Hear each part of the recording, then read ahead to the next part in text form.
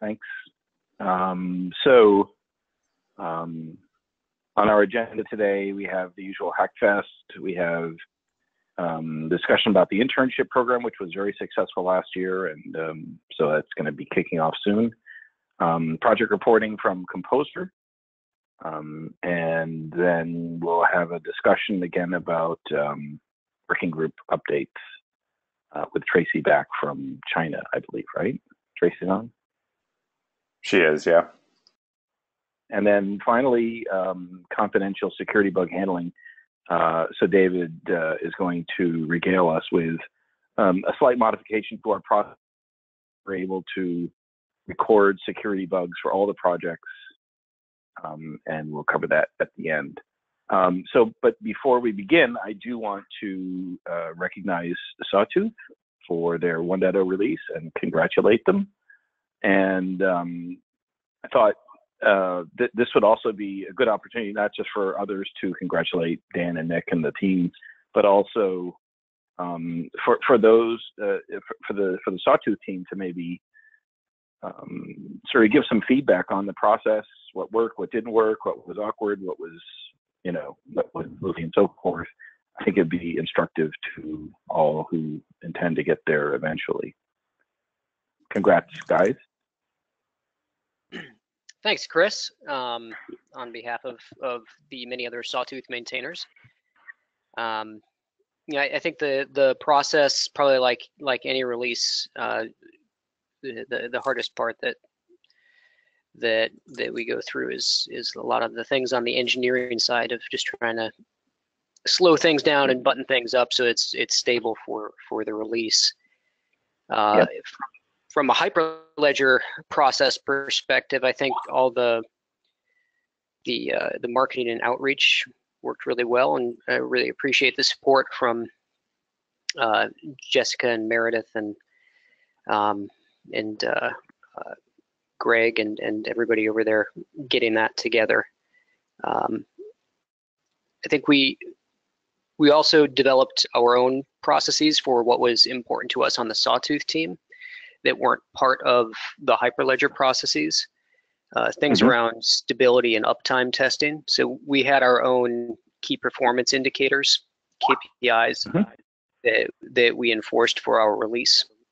I don't know that I would propose that other projects adopt the KPIs that were important to us, but we would kind of hope that any project that's going to 1.0 has some sort of stability KPI.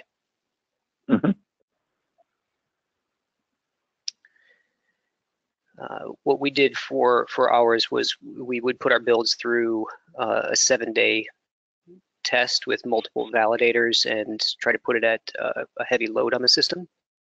And that way we were able to expose bugs that would only come out at, say, the 1,000th block, or some other race condition that would only come out probabilistically. Yep. So those are just some of the things off the top of my head, but I'm open to more discussion here. Mick's just IMing me that he's stuck in a Windows update, so he'll be along in a few minutes. I'm stuck in a Comcast update. So. Yay! All right. So thanks, Dan, and thanks to Mick and the rest of the team. I think it's great that we have multiple projects at 1.0, and look forward to seeing more. Yeah, and it was definitely great to have Fabric go through that PR process in particular first to establish those things, and that's probably why it was so smooth for us. Having an older sibling is sometimes, for the older sibling, it's not that great, but it works out for the others. I know, as being the oldest in my family. So, okay. So next up, Todd, Hackfest planning. So Los Angeles is well underway. I think there's an agenda building up.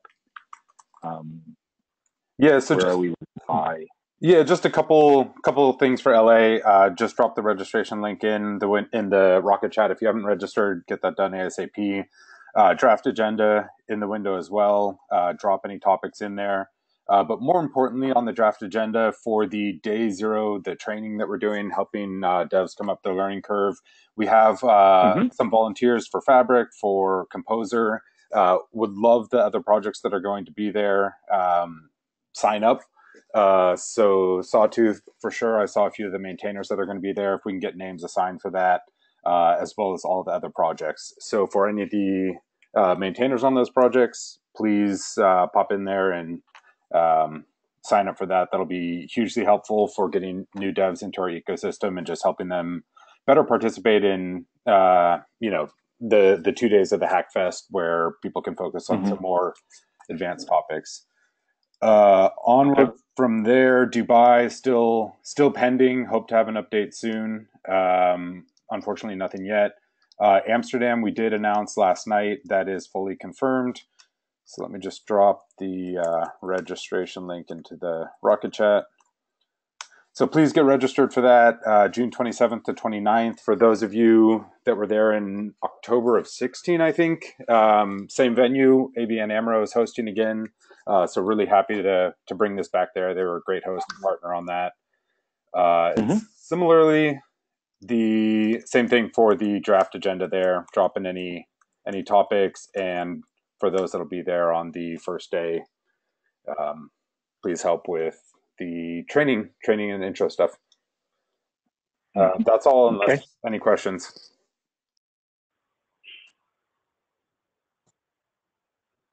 Nope. Okay, thanks. How about the internship program? Yep. So internship program, really quickly, this will be very similar to last year. As Chris said, this was successful for many of the interns and those that hosted the interns and mentored them. So really appreciate everyone that pitched in for that. So let me just drop a few links in.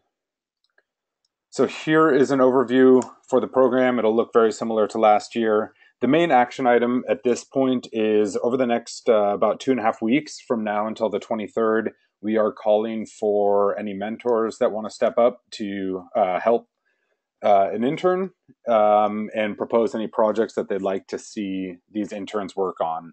So last year we had over double the number of mentors than we were able to accommodate. This year, I suspect we'll get even more submissions. So we have expanded the size of the internship program, so we'll be able to host twice as many interns this year. For anyone that signs up as an intern and completes the program, we will be flying them out to Hyperledger Global Forum, which is our major event at the end of this year. So here is information for anyone interested in being a mentor. Please get that submitted by the 23rd, and I will continue to remind everyone up till the deadline.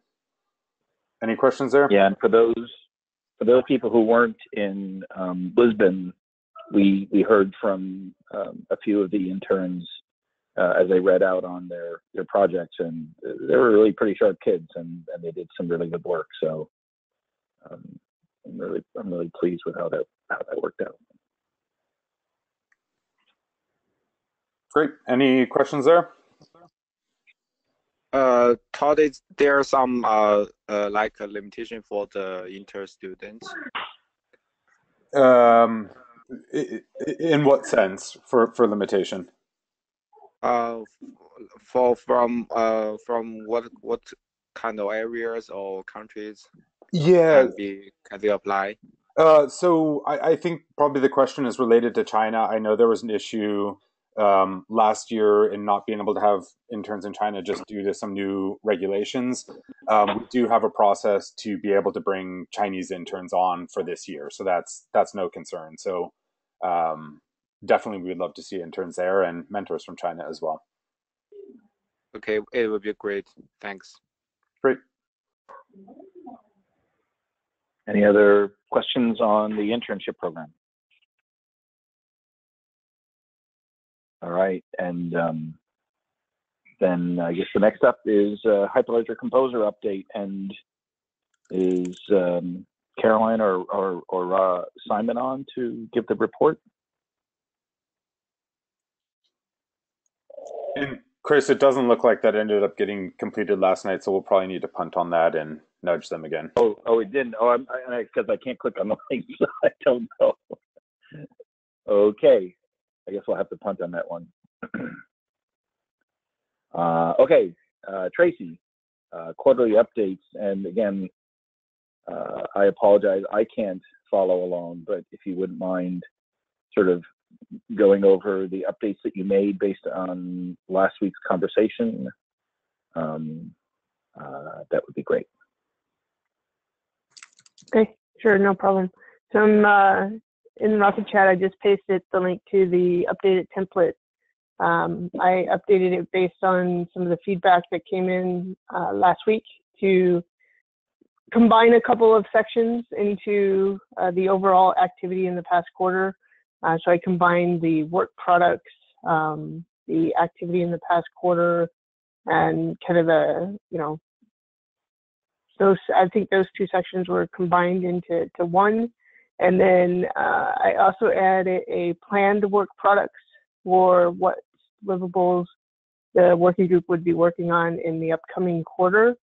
Besides that, I think that's pretty much it as far as the changes go. Let me just check the last one that we had prior to make sure that was it.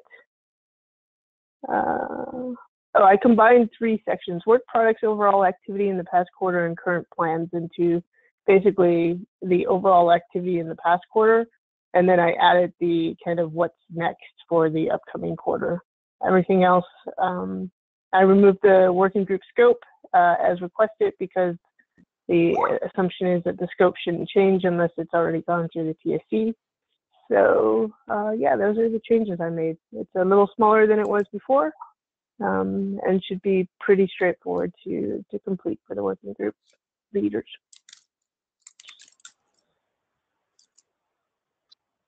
That looks good to me. Thanks, Tracy. Other thoughts and comments? Concerns? Okay, then if we seem to be good with this, I suggest, Todd, we take a quick vote if we're at quorum. Yep, actually all 11 are here. So running through the list quickly, Arnaud. Awesome. Yes. Bahua. Yes. Bin. Yes. Chris. Yes. Dan. Yes. Greg. Yes. Hart. Yes. Jonathan. Yes. Kelly. Yes. Mick. Yes. Nathan. Yes. All right, that passes unanimously. Okay, so I will make sure that this template gets added so that when a new page gets created, it will automatically fill in the template the same way the project updates does. And then just so that we know, the schedule is currently set to start in April because I wasn't sure how long it was going to take to pass this. Would the TSC like me to change the schedule so that we're starting sooner than the beginning of April?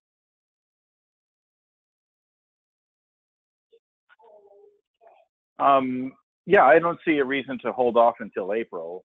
I would think we should get going. Do you start in March then? Okay. Yeah, I guess. I mean, what do other people think? This looks like a pretty low hurdle for people to fulfill, so I don't think we need. Yeah, I mean, and many of them are already keeping, minutes and records and stuff, so it shouldn't really be that hard to pull together. Maybe give a couple of weeks for the first one and then move on. Does that seem reasonable? Middle of the month? That seems reasonable to me. Yeah, that sounds totally fine.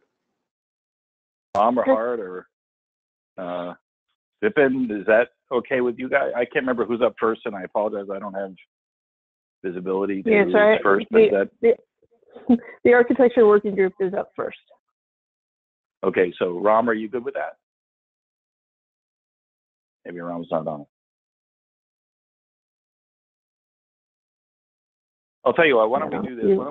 Why don't we ask Ram if he's okay with that? And if he is, then let's do that.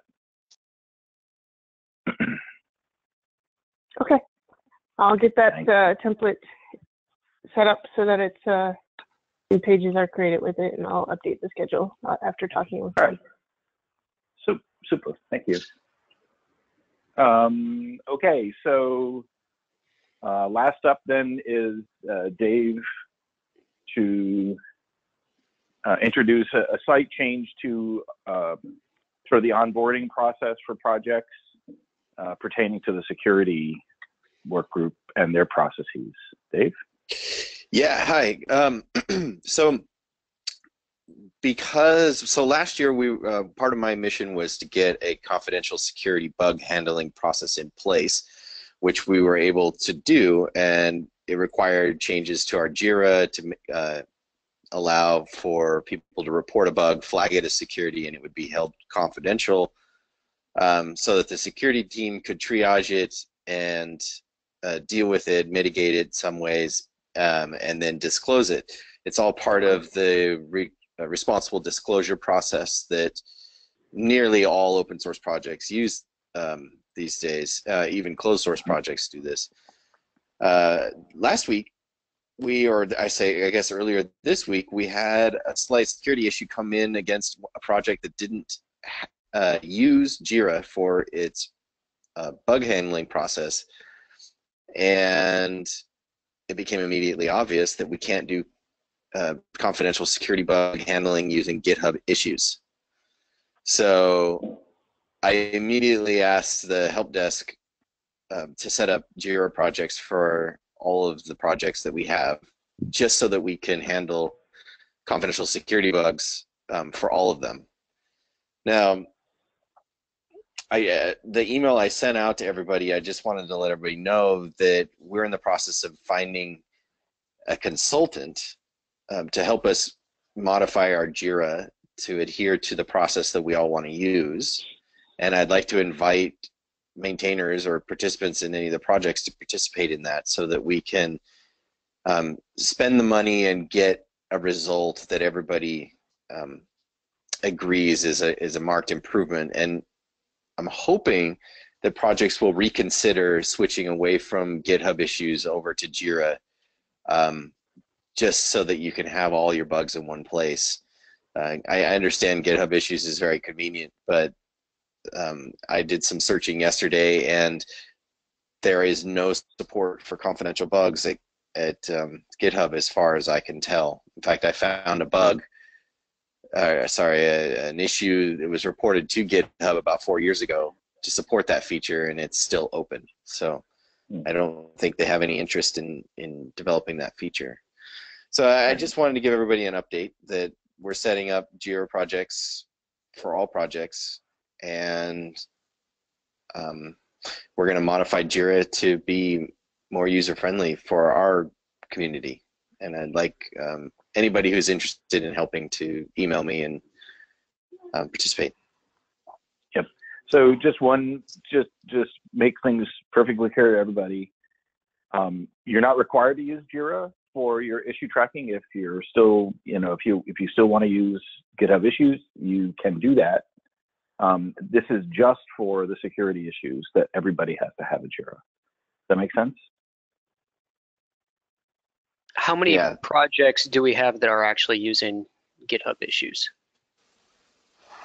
3. Yeah. Fabric, Composer, Sawtooth, and Burrow. NDA. Actually, that are using JIRA.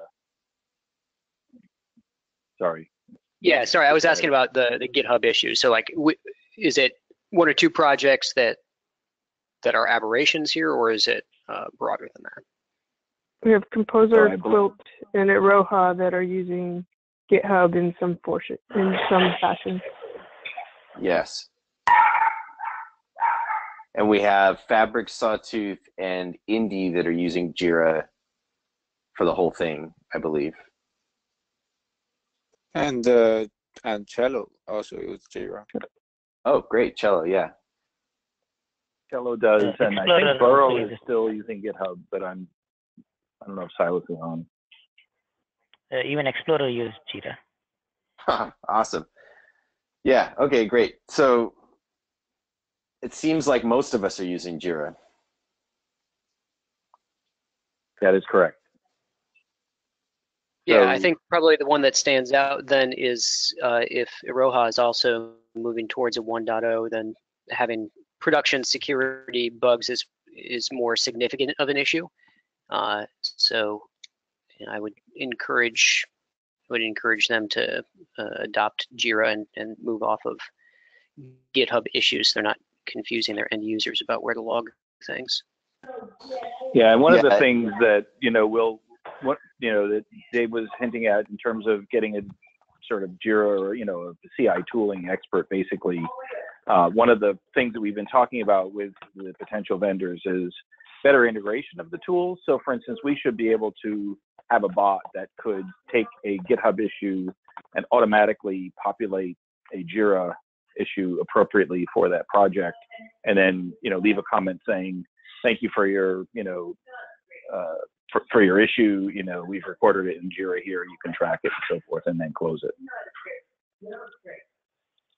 And I think the other thing to bring up is that Hyperledger Iroha is using a non-Hyperledger Jira plus GitHub issues. So we really do want to try and convince Iroha to move to the Hyperledger Jira for tracking their bugs.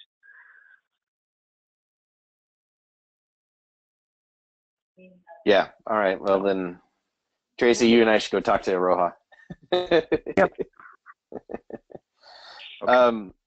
The other piece of my email, there was one last detail, which was should a project decide to not use the Hyperledger Jira, the one thing that I do want them to do, and I'm going to kind of make it a requirement, is that you post very publicly in big letters that says, if you are reporting a security issue, either email security@hyperledger.org or report it to the Jira at Hyperledger, so that it's properly handled.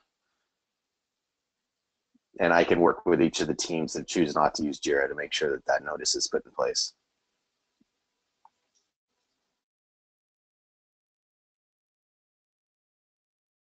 Sounds That's good. pretty much it. Yeah. All right. Thanks, Dave.